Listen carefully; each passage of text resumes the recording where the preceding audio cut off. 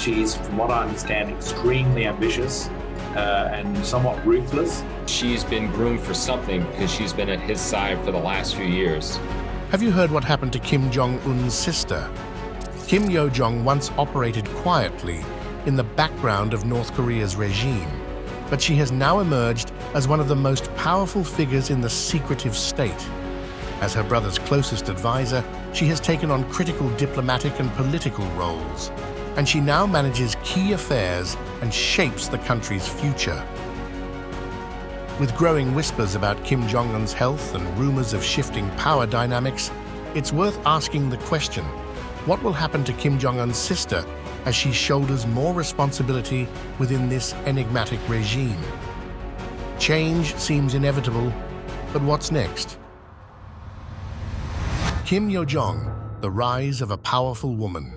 Kim Yo Jong has emerged as one of the most influential figures within the North Korean regime. She is the youngest child of Kim Jong-il and his consort Ko Young-hui. Like her brother, she was groomed from an early age to understand the intricacies of power in North Korea, a regime dominated by family lineage and a cult of personality centered around the Kim family. Although much of her early life remains shrouded in secrecy, it is known that she, along with Kim Jong Un, was educated in Switzerland under an alias to protect her identity. Her foreign education, coupled with a deep understanding of North Korea's internal workings, would later serve her well as she rose through the ranks of power. Kim Yo Jong's rise to power was not sudden. For years, she operated quietly behind the scenes. She rarely made public appearances, and her initial roles within the regime were administrative. Her early tasks involved managing the public image of the regime, which eventually became a cornerstone of her responsibilities. It wasn't until 2014, following Kim Jong Un's consolidation of power after their father's death, that Kim Yo Jong began to gain more prominence. As her brother solidified his leadership, she became an integral part of his inner circle. Officially, she was appointed to the North Korean Propaganda and Agitation Department, a key role that tasked her with managing the regime's public image and controlling the narrative surrounding her brother's leadership. Her influence extended beyond the realm of media. She now played a critical role in shaping how the regime presented itself both domestically and internationally. Her ability to maintain tight control over the regime's propaganda machine further solidified her position within the ruling family. Kim Yo Jong's importance to the regime grew steadily. By 2017, her role had expanded beyond just propaganda management. She became one of her brother's most trusted advisors, a figure who could be relied upon to handle sensitive diplomatic matters and manage state affairs. This period marked a significant shift in her public visibility as well. For the first time, she began to appear alongside Kim Jong Un at key political and military events. This signaled to the world that she was more than just a background figure. She was a vital part of North Korea's power structure. Her diplomatic debut came in 2018 when she led North Korea's delegation to the Winter Olympics in South Korea, a move that was seen as a breakthrough in inter-Korean relations. The world took notice as Kim Yo Jong became the first member of North Korea's ruling family to visit South Korea since the Korean War. She was poised, calm, and diplomatic during her visit, and her presence at the Games was widely interpreted as a sign of her growing influence. More than just a symbolic figure, she played a critical role in warming relations between the two Koreas during this period and paved the way for the historic summits between Kim Jong Un and South Korean President Moon Jae-in. Kim Yo Jong's involvement in these key moments demonstrated her capacity for diplomacy and her ability to operate on the global stage. While Kim Yo Jong's rise to power has been largely driven by her loyalty to her brother and her political acumen, there is no doubt that her growing prominence also stems from the Kim family's dynastic nature. In North Korea, power is kept within the family, and as Kim Jong Un's closest sibling, she is uniquely positioned to wield significant influence. Her ability to navigate the dangerous waters of North Korean politics, where even family members have been purged, speaks to her political savvy and her close relationship with Kim Jong Un. Her rise, however, has not been without risks. The dynamics of power within North Korea are notoriously volatile, and any sign of weakness or ambition can lead to sudden downfalls, even for those closest to the leader. Yet, Kim Yo Jong has managed to maintain her position by balancing loyalty to her brother with a growing assertiveness in her political role. She remains one of the few people Kim Jong Un can trust, a position that has allowed her to exert significant influence over the regime's direction. Diplomatic roles and state management. One of the first major moments that cemented Kim Yo Jong's role in diplomacy was her participation in the 2018 Winter Olympics in Pyeongchang, South Korea. Her appearance at the Games was not just a symbolic gesture, but a strategic move designed to soften North Korea's international image during a period of heightened tensions on the Korean peninsula. At the time, North Korea's nuclear program had led to severe international sanctions and near-daily threats of conflict between Pyongyang and Washington. Kim Yo Jong's visit was widely seen as an olive branch, signaling that the regime was open to dialogue. Her presence at the Winter Olympics was highly significant, given the fraught relationship between the two Koreas. During the Games, Kim Yo Jong earned praise from both South Korean officials and the international media. She attended the opening ceremony alongside South Korean President Moon Jae-in, where she was seen smiling and interacting with world leaders. This moment signaled a shift in North Korea's diplomatic approach, and Kim Yo Jong quickly became the face of this new, albeit temporary, outreach effort. While her attendance at the Winter Olympics was brief, the impact was long-lasting. Shortly after the Games, South Korea's government announced plans for high-level talks with North Korea, laying the groundwork for the historic inter-Korean summits later that year. Kim Yo Jong played a critical behind-the-scenes role in these negotiations. She facilitated communication between Pyongyang and Seoul, and as her brother's key representative, she helped shape the tone of the discussions. Her diplomatic influence extended to the high-profile summits between Kim Jong Un and US President Donald Trump. In 2018 and 2019, the world watched as the two leaders held unprecedented meetings in Singapore and Hanoi, with hopes that a resolution to the long-standing nuclear standoff could be reached. During these summits, Kim Yo Jong managed key aspects of the diplomatic engagements and ensured that her brother was well prepared for the highly choreographed meetings. Though the summits ultimately failed to produce a lasting agreement, Kim Yo Jong's role in orchestrating North Korea's participation was undeniable. She remained by her brother's side throughout the process, offered advice, and helped to manage the optics of the negotiations. Kim Yo Jong's influence in state management and policymaking became even more apparent in the years following these summits. As tensions with South Korea resurfaced in 2020, she took a more aggressive stance. She issued sharp rhetoric against the South Korean government, and in one instance, she even publicly criticized South Korea for allowing anti-North Korean activists to send propaganda leaflets across the border. She called the action a hostile provocation. In response, North Korea blew up the joint liaison office it had established with South Korea in a highly symbolic act of defiance. This incident marked a shift in Kim Yo Jong's public persona from a quiet diplomatic envoy to a more assertive figure willing to take hardline positions on behalf of her brother's regime. Her growing assertiveness was further demonstrated when she began issuing official statements on behalf of the North Korean government, a role typically reserved for high-ranking officials. These statements, often targeting South Korea or the United States, reflected her increasing control over state affairs. By 2021, she had become one of the most visible faces of North Korea's leadership. Some analysts even suggested that she was being groomed to eventually take on an even more prominent role in the regime's decision-making process.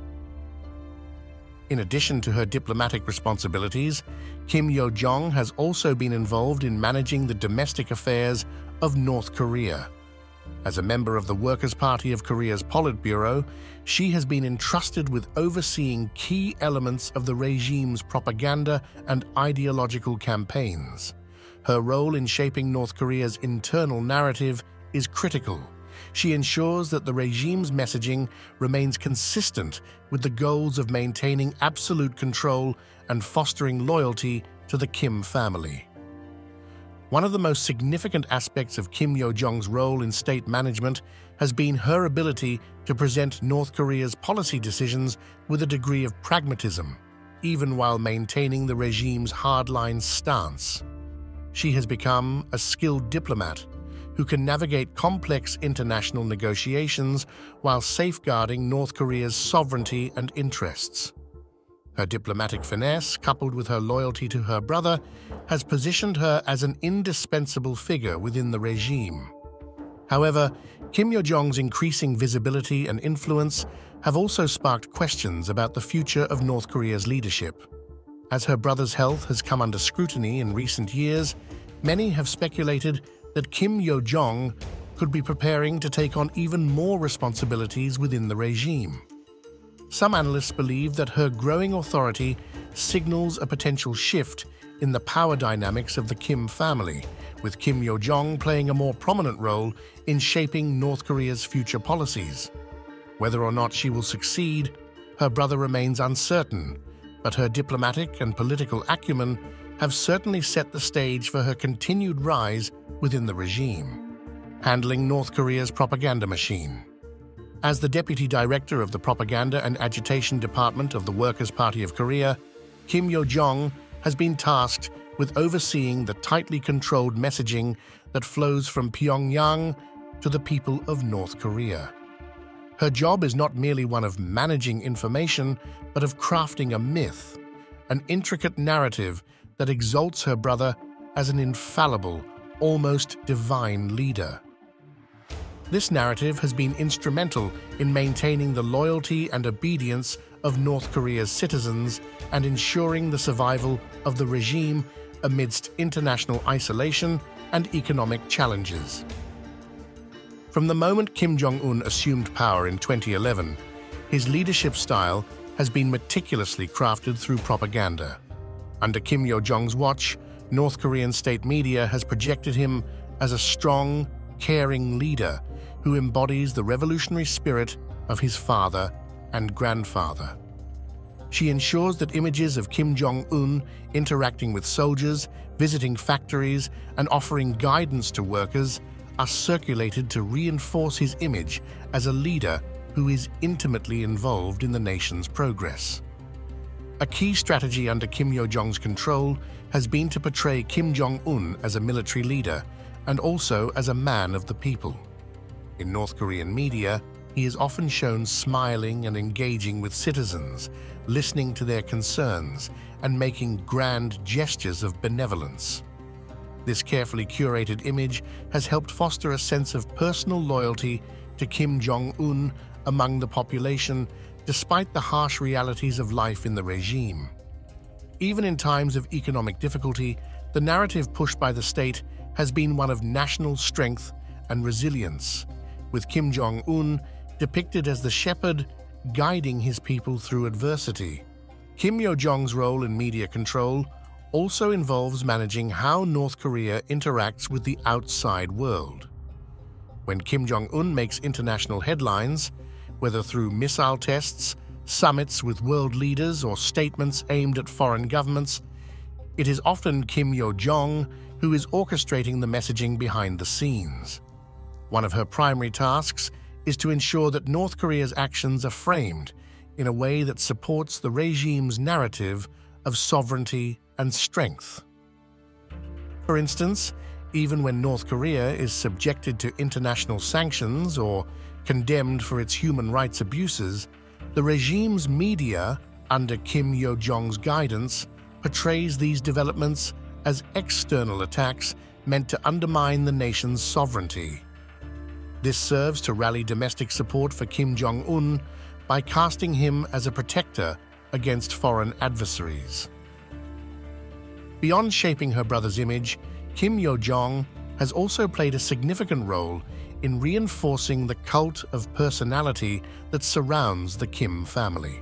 In North Korea, the Kim dynasty is not merely seen as a political entity, but as a line of quasi-deified rulers. The state media consistently reminds citizens that the Kim family is the heart of the nation, with Kim Jong Un serving as the ultimate symbol of national unity and strength. Kim Yo Jong ensures that this narrative is maintained through a combination of reverent reporting, larger-than-life portrayals of the Kim family's achievements, and a careful control of historical memory. By elevating her brother's status, she ensures the continued veneration of the family and the regime's unchallenged authority. Another aspect of Kim Yo Jong's propaganda strategy has been controlling how state actions are perceived, particularly in times of crisis. For instance, during natural disasters or food shortages, the regime's media outlets, under her direction, present these challenges as opportunities for Kim Jong Un to demonstrate his leadership. Rather than acknowledging systemic failures or the impact of international sanctions, the media portrays Kim Jong Un as a leader tirelessly working to alleviate the suffering of his people. The shift in power, growing responsibilities. Kim Yo Jong's rise from a behind-the-scenes operative to a key figure in the regime has not been sudden, but it has become more pronounced as concerns over Kim Jong Un's health have intensified. Since 2020, there have been several high-profile instances in which Kim Jong Un's health, or even his survival, was speculated upon. And of course, it has fueled questions about who might succeed him if he were incapacitated. During these periods of uncertainty, Kim Yo Jong has increasingly taken on a leadership role, handling more of the day-to-day affairs of the regime and stepping into the spotlight in ways that were previously reserved for her brother. One of the clearest indicators of Kim Yo Jong's growing responsibilities came in early 2020, when Kim Jong Un disappeared from public view for several weeks. International media outlets reported that the North Korean leader had undergone heart surgery and was in critical condition, while others suggested he had succumbed to illness. During this period of uncertainty, Kim Yo Jong was notably visible. She issued public statements and guided policy decisions, which many saw as a sign that she was being groomed to take on more responsibility within the regime. While Kim Jong Un eventually reappeared, seemingly healthy, Kim Yo Jong's heightened role during his absence did not diminish. Instead, she became even more active in North Korea's political and diplomatic affairs, issuing official statements on the regime's behalf and representing the government in high-stakes international engagements. This marked a significant departure from her earlier role, where she operated more discreetly behind the scenes. It became increasingly clear that Kim Yo Jong was more than just a trusted advisor. She was an integral part of North Korea's leadership structure. Her growing responsibilities also reflect the regime's need for continuity and stability. In a country like North Korea, where the ruling family's power is closely tied to the cult of personality surrounding the Kim dynasty, any sign of instability or weakness at the top could lead to internal discord or external threats. Kim Yo Jong's ability to seamlessly take on more responsibilities while maintaining her brother's public image has been crucial in ensuring that the regime remains unchallenged. By gradually expanding her influence, Kim Yo Jong has helped solidify the perception of stability within North Korea, even as questions about her brother's health persist. Beyond her growing influence in inter-Korean relations, Kim Yo Jong has also taken on a more assertive role in North Korea's dealings with the United States and other international powers. Her presence at high-profile negotiations suggests that she is deeply involved in shaping the country's approach to international diplomacy. Many analysts have pointed to this growing prominence as evidence of a possible shift in the power dynamics within North Korea. Traditionally, power within the regime has been concentrated solely in the hands of the supreme leader. Other family members and high-ranking officials serve in secondary supportive roles. However, Kim Yo Jong's increasing involvement in state affairs has led some to speculate that North Korea's leadership structure may be evolving. While Kim Jong Un remains the face of the regime, it is possible that Kim Yo Jong is being positioned as a potential co-leader in a future dual leadership arrangement. One of the reasons for Kim Yo Jong's growing responsibilities is her close relationship with her brother. As the youngest children of Kim Jong-il, Kim Jong Un and Kim Yo Jong grew up together and shared similar experiences in the isolated and insular world of the North Korean elite. This bond has made Kim Yo Jong one of the few people whom Kim Jong-un can trust implicitly, a rare commodity in a regime known for its purges and internal power struggles. Her loyalty to her brother, combined with her political acumen, has made her an indispensable figure in the regime's hierarchy. There is also evidence to suggest that Kim Jong-un's decision to delegate more power to his sister is a strategic move designed to strengthen the regime's stability. As Kim Jong-un faces growing pressure from international sanctions, economic challenges, and the ongoing pandemic, it is possible that he sees Kim Yo Jong as the ideal partner to help him manage the regime's increasingly complex challenges. By sharing the burden of leadership with his sister, Kim Jong-un may be positioning the regime for a more sustainable future, one in which power is shared among a trusted inner circle rather than concentrated solely in the hands of a single leader. However, Kim Yo Jong's growing prominence has also raised questions about potential power struggles within the regime. North Korean politics is notoriously opaque, and the concentration of power within the Kim family has historically led to rivalries and purges. While Kim Yo Jong has thus far maintained her brother's trust, her increasing influence could potentially make her a target for other high-ranking officials who may view her as a threat to their own power. The Kim regime has a long history of internal power struggles, and it remains to be seen whether Kim Yo Jong's rise will provoke similar challenges. The threat from within, power struggles in Pyongyang. One of the most talked about sources of tension revolves around Kim Yo Jong's relationship with Kim Jong Un's wife, Ri Sol-ju. Although North Korea's First Lady has been largely kept out of the public eye, she has also gradually taken on a more visible role in the country's state affairs. As the mother of Kim Jong Un's children, Ri Sol-ju holds significant influence and is positioned to safeguard her family's future. The growing prominence of both women in the regime has sparked speculation about a power struggle between them, as their roles within North Korea's leadership are both influential yet potentially conflicting. On the surface, Kim Yo Jong and Ri Sol-ju may appear to have complementary roles, one as the trusted political advisor and the other as the symbolic First Lady. However, the underlying tension stems from the fact that both wield considerable influence within the regime, albeit in different ways. While Kim Yo Jong has focused on political strategy, state management, and diplomacy, Ri Sol-ju has worked to present a more modern and family-oriented image of the regime, and she often accompanies Kim Jong Un to public events.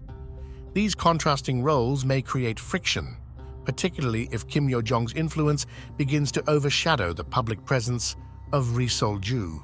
In a regime where power is concentrated and jealously guarded, such tensions could pose a threat to the stability of the Kim family.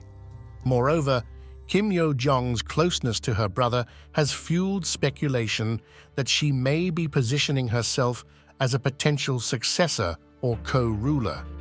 In a patriarchal system like North Korea's, where male leadership has historically been the norm, Kim Yo Jong's ascent presents a unique challenge to the traditional order.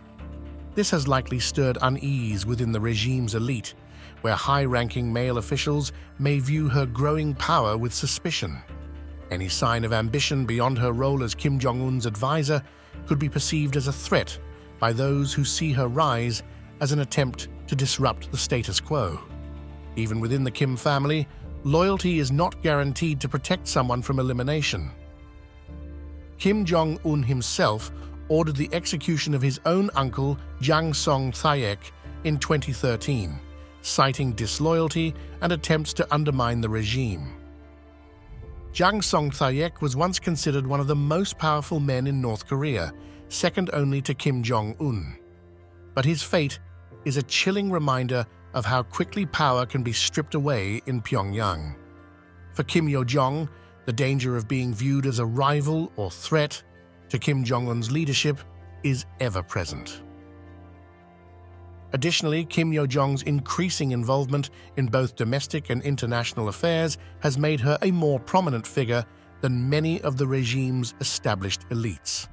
This has likely triggered unease among other high-ranking officials, who may fear that her growing influence could undermine their own power.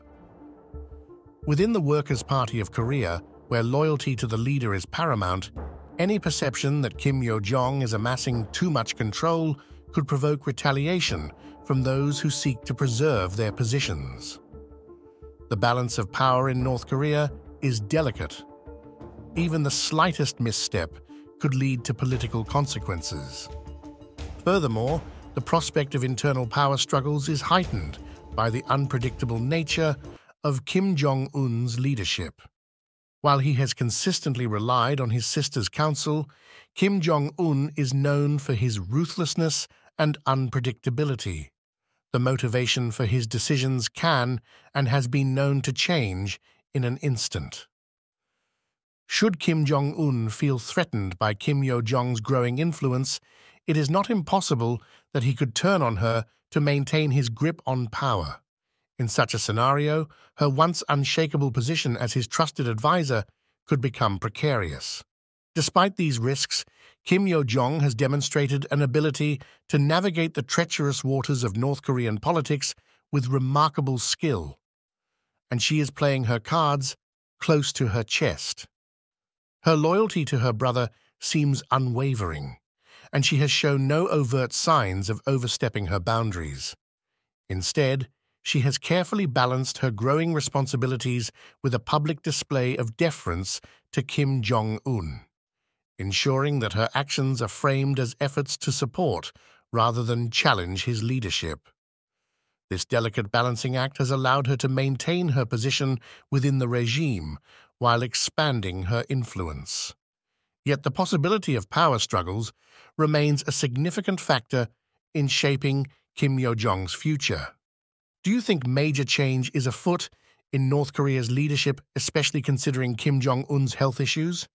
Share your thoughts with us in the comments. We'd love to hear. For now, though, we're out of here. We'll catch you in the next video.